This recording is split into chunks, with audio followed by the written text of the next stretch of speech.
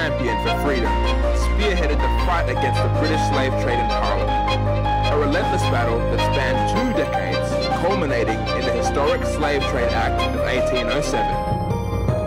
Emancipate yourself from mental slavery. Now that ourselves can free our mind. Have no fear for it. Wilberforce's growth in his spiritual journey, he devoted his mornings to prayer and scripture, reflecting deeply in his private journal. This transformation fueled his commitment to serve God and champion the cause of justice to which he was called sense of purpose.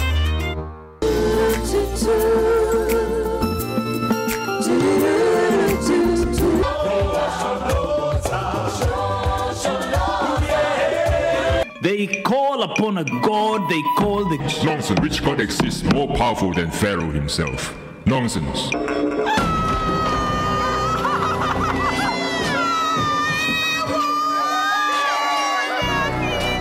My Lord.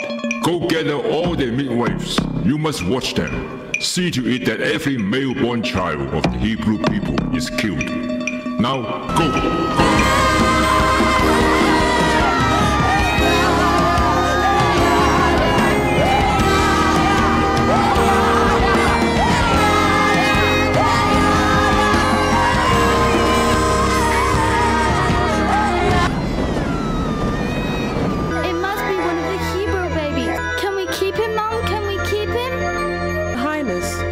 I can get a nanny for him to help watch over him.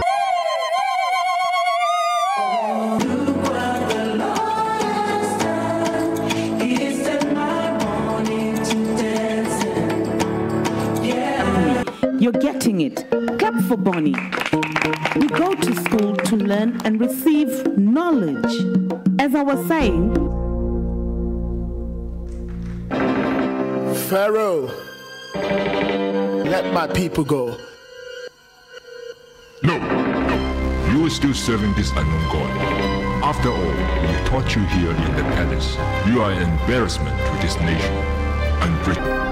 Thus said Jehovah, the God of Israel. Worship your God. Leave now, before I change my mind. I said, leave, you traitor, traitor.